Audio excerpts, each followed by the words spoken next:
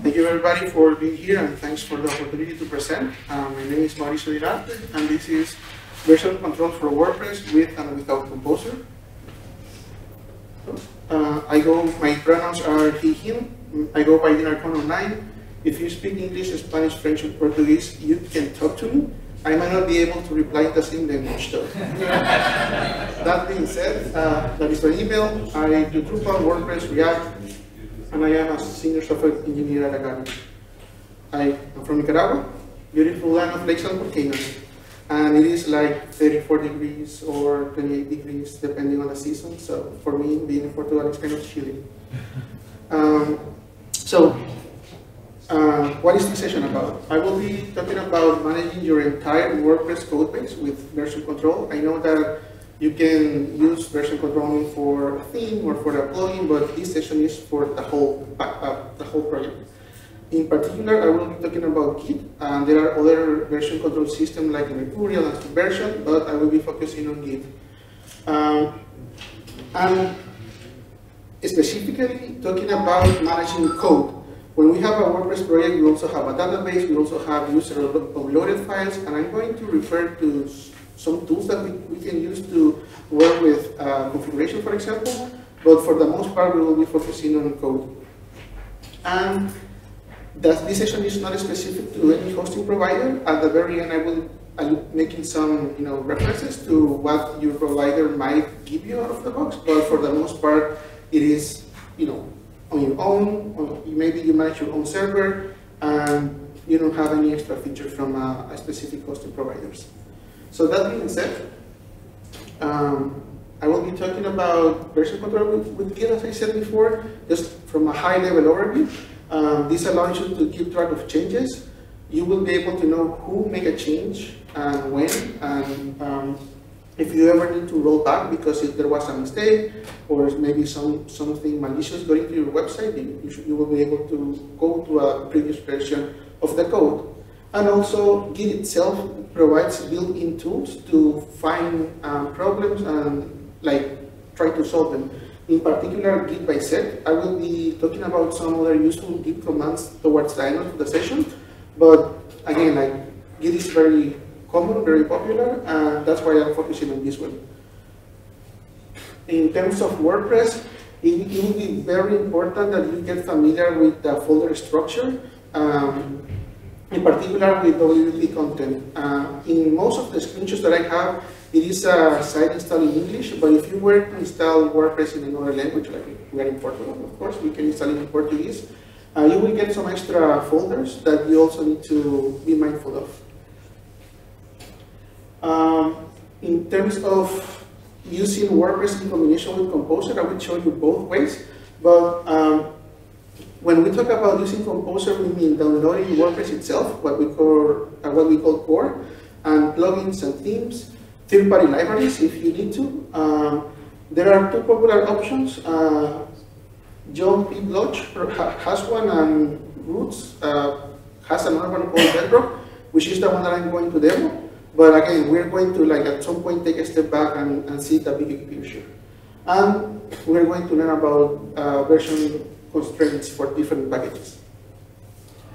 And before jumping into the examples, there are things to point out. Is very important to be aware of the git ignore file. And more than the file itself is what things you are going to ignore. Just to give you an idea, do we include a WP config file? Do we include a user uploaded file? Do we include the function file? And we're going to be covering each of these and give you a reason as to why you should or should not include them. And there might be one git ignore file at the root of your project. There might be multiple ones inside folders, but you might also have a global one. So just be mindful that the way that Git works, it is very likely that you will have more than one git ignore file that might be affecting your current project.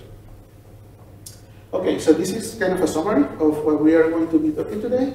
Should we include any sensitive data like database credentials in version control? No matter if you're using Composer or not, please don't do that. If we are uploading files. You create a new post, you upload an image, that user uploaded file should be included in version control. No, please. WordPress code itself, if you are not using Composer, you include it. If you're using Composer, you do not. Content plugin and themes, again, if you're using Composer, there is no need for that. Without Composer, you need to include it. Custom/premium modules and themes, yes, in both cases. And in the case of premium plugins and themes, if you're not using Composer, basically any module, any theme that you add to the site, no matter the type, you will be adding. But if you're using Composer, it depends how you include it. And I will be giving some examples of how you can do it. And again, it will depend based on which approach you take to include that premium plugin or theme. Again, we're going to go to different examples. Initially, I planned to do a live demo, but those usually go wrong. So instead, I have screenshots and the commands that you can run on your own computer later on to replicate what I did. And before showing anything, I want to quote Alia Barreau, author of CSS Secrets. She said that understanding the process of finding a solution is more valuable than the solution itself. And the reason why I put this up front is because I'm going to give you some guidelines today. But by all means, you need to understand the different tools that we're going to use, and feel free to question what I am presenting, like why did he include that or why did he ignore that. Your specific project might be different, and as long as you understand the reasoning behind your choices, that is fine. You can by all means divert from what I am suggesting. So, another kind of opinionated thing that I will be doing today, and this is mostly for practical purposes. I will be using DDEV in my examples. DDEV is a tool for local development environment. Very popular, very useful, very powerful. In short, I do Drupal and WordPress, so one tool for both projects makes it easy for me. So if you see a DDEV command, a DDEV at the beginning of any command, it is only because I am using this tool, and if you're using something else like Lando or local or something completely different, feel free to either replace that command or drop it all together. But for the most part, we will be issuing commands for Git, for Composer, for WP CLI, so that's the most important part. So let's go ahead. Like, how do we work with WordPress without Composer? And yes, you can FTP into a server, you can download a tar file or a zip file and manually unzip it. But for simplicity, we are going to be using WP CLI for downloading the code and for updating the code. So again, bear with me. These are the commands from the live demo, and that is part of the output. At the very beginning, I am just setting up a DDEV project. Like, if you're using a different tool, you don't need to worry too much about it. This is basically saying, I want to start a WordPress project. And if you see in the second command, I am using Apache FPM. This is going to come in handy later when we talk about htaccess files. But for now, just be mindful of that. That is something that we include in this setup. And when we do this, we get a .DDEV folder, which is all the configuration that DDEV needs will be contained in that folder. And then we have two WP config files, one that is just WP config and another one that says DDEV at the very end. And we're going to see the content of those later. I initialize my Git repository and commit all that I have at the moment. And after that, again, this is something specific to DDEV. WordPress in the WP config file includes salts and unique keys that you are supposed to randomly generate at the start of your project. But DDEV in particular, if you turn off the machine and start the project again, it's going to regenerate those keys for you, those salts. So we don't want to do that, because otherwise we're going to be producing changes in the WP config file every time that we start the project. So the way to prevent that is just opening the file and removing the lines. Actually, it's reading the file itself. Like, if you remove this comment, DDEV is not going to regenerate those keys for you. So again, this is just some groundwork that I need to do, and from here on is WordPress. So How do I download WordPress? With WP CLI. I execute the command to download WordPress core. I check what things came with it. And basically, the very first time, I just add everything to the repository. Install with, again, with WP CLI, and I can launch the website. Like I can log in as an administrator. So at the very beginning, I just commit everything. If I want to update WordPress itself, again, I can use the CLI tool. And in this case, I highly recommend that you don't do a git add period. It is better to like go folder by folder if possible, and in some cases file by file, so that you understand what changes are being introduced. Something that it might affect you, and this is coming later, the htaccess file. If it is being overwritten for some reason, you want to understand if you are not losing any configuration change that you actually need to preserve. So by looking at least some key files, the difference of each, you can say, yes, I want to commit this change or not. But for the most part, you're going to commit everything. The idea here is that be careful. Just don't do a blind git add period and commit everything. You will be losing some of the benefits of the version control if you don't get a chance to review what is being modified with the updates. And after that, you review, you commit, you add, and then you commit. In the case of plugins and themes, CLI will be your best friend. In these cases, the themes and the modules, the themes and the plugins are going to land in the WP content folder, and you just like git add. My recommendation is you make a commit for every plugin that you add.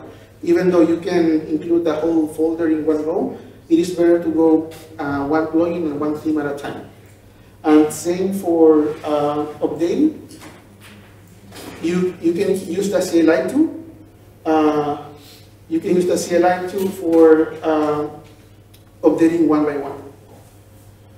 In the case of custom or premium modules and themes, if you are not using Composer, basically you are committing everything. So the same advice from before, commit one plugin or one theme at a time. Now let's start adding some content. We create a new post, we upload an image. Then we get some files in the WP content/uploads. These you do not want to add to the repository. So how do you go about not adding those? By using git ignore. So you create a git ignore file and you put in one line, this folder I want to exclude. And by doing so, the folder is going to be excluded, but the git ignore file itself needs to be included in the Git repository. So again, those are the commands to do it. And let's start thinking about some use cases or questions. Should we include the WP config file? In many places, they recommend not to do it, but the real reason is because this file contains sensitive information like database credentials, API keys. As long as you don't have any of that in the WP config file, it is fine to commit it to the repository. So how can you go about including the file, but not the credentials? You can do something like what you see in on the screen. You basically have some conditional logic to include some extra files. In this example, I have one called WP config local, and that is the one that is going to be specific for my machine, for the development environment, for the test environment, for the production environment. That file is going to contain the credentials for the database in each environment, and that file itself is going to be excluded. Like you can still have the WP config, that one is going to dynamically include the local file, but the local file itself is going to be included, it's going to be excluded from the repository. So again, those are the commands. And this is an example of what you see in the DDEP and in my local one. It is basically the same.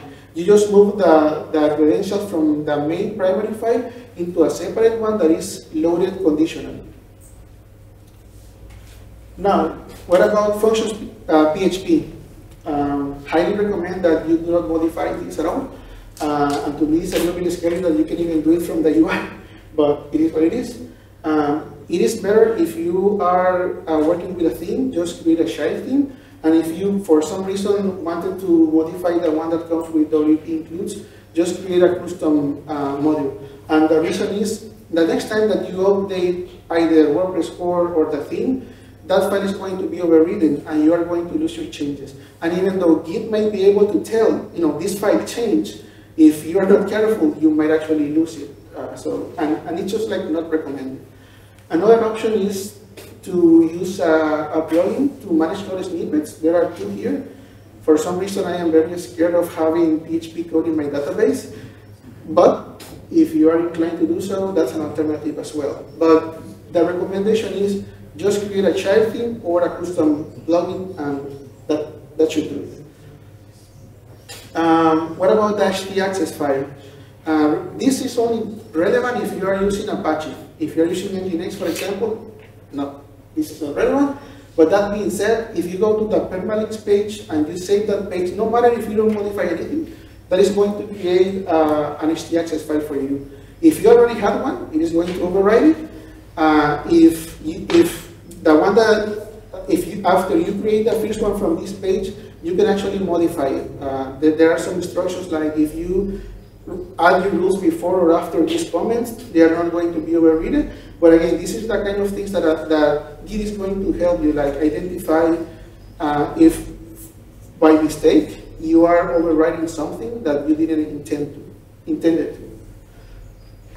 And this is what you get out of the box. If anything before or after those comments are going to be preserved. Now, WordPress with Composer, and this is using Bedrock as a template. I'm going to go quickly here because it's more or less the same thing. It's just like different commands. Setting up the repository with Dida. The difference here is that I am not using WP-CLI to download core, WordPress core. Instead, I'm using create project, and that is going to give me the basic structure for WordPress. I add the files and commit them. And for updating is did the Composer update. That is how you will update Drupal WordPress core. In the case of the database credentials, it actually do not rely on them being present in the WP config file. Instead, you have a .env file in which you provide invariant variables like that.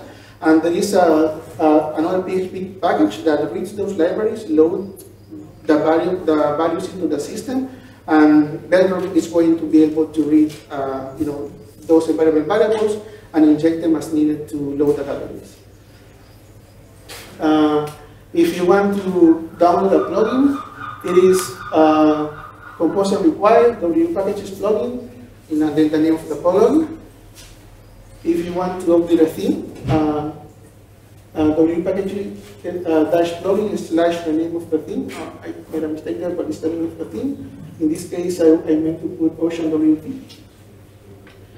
Updating contributed plugins and themes is very similar. Composer update, that is that command that you want to remember. For removing anything from contrib, Composer remove, should be removed over there too. And this is where things start to get kind of messy with Composer. If you have a custom or premium plugin, you need to add the code, and then you need to add in, if you're using Bedrock, this is in the context of Bedrock, you need to add an exclusion to the git ignore file, so that folder in particular gets included into the repository. Otherwise, Git won't be able to see.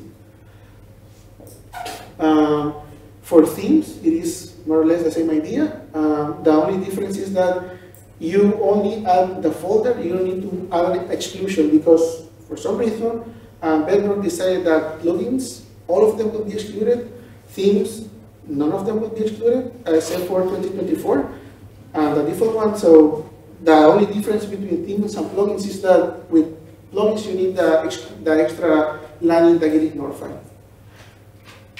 What are some of the benefits of using Bedrock?